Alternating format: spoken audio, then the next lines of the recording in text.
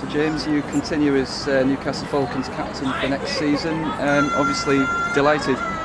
Yeah, I was very proud to be asked to do it last year, and even more so now to be asked to carry on doing the job again for another year. I'm really looking forward to it again. And you stood in front of the Tyne Bridge. How proud does that make you feel to be leading a club like Newcastle? Oh, massively. I love the city. I never quite anticipated that I'd settle so quickly here and enjoy life up here so much. And it's a great city. All the boys, especially the new lads that have joined us, have settled very quickly as well. They love the place, and we're very, very proud of the city that we represent and all the people here.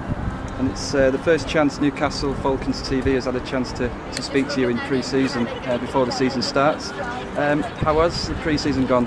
Pre-season's been excellent. Andy Smith's done a tremendous job again of organising the conditioning side of things. He's joined with Kevin McShane as well. Callum McRae's addition in the coaching team has been a great addition.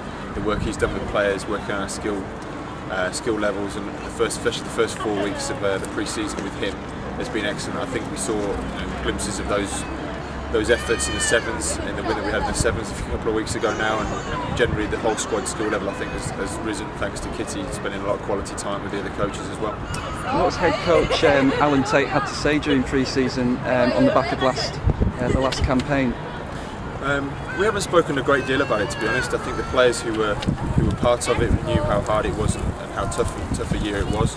And we want to get away from that very, very quickly. There's no dwelling on it. We've cracked on straight away with approaching the new season and working on getting better as a group. And the new additions have been very, very comfortable straight away with us. And I think we've enjoyed a good 10 weeks together. You mentioned the new additions, some of them making an appearance against Glasgow on Friday. Who impressed you most? I think there were a lot of good new faces out there. I think Jamie Hiller did a great job. I think he really showed what he can bring to that 12 shirt, and that he wants that. I think he was excellent. I think Jordi Pasquale and Will Chudley both came on and played well at 9, as did Chris Pilgrim when he got his chance. I think that's going to be a really good battle for that 9 shirt this year between those three guys. And following the game on Friday night at Glasgow, I hear you went on some team building exercise in the Lake District. How was that? It was a lot of fun.